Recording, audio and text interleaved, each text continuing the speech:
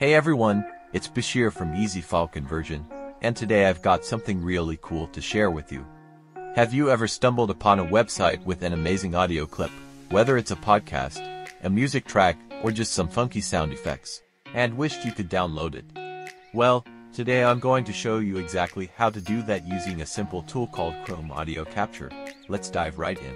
Alright, so the first thing you'll need is the Google Chrome browser.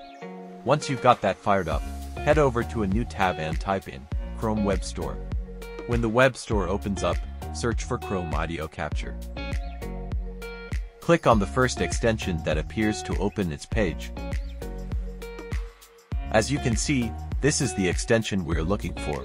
Now, simply click on Add to install it. And then hit Add Extension. Easy peasy, right?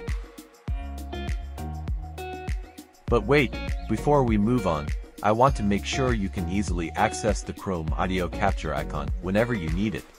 Here's how you can pin it for easy access. Simply click on the puzzle icon in the top right corner of your browser window to access your extensions.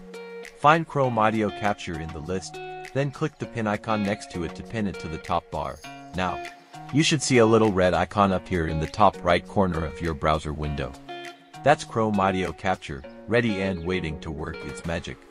Alright, now that we've got the extension installed and pinned, let's see it in action.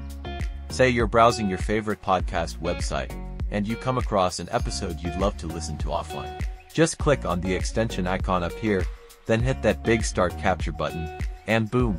Chrome Audio Capture will start recording whatever audio is playing on that web page. It's like magic, right? And when you're done capturing your audio, simply hit Stop Capture. Chrome Audio Capture will save the file as an MP3, ready for you to listen to whenever and wherever you want. And there you have it, folks.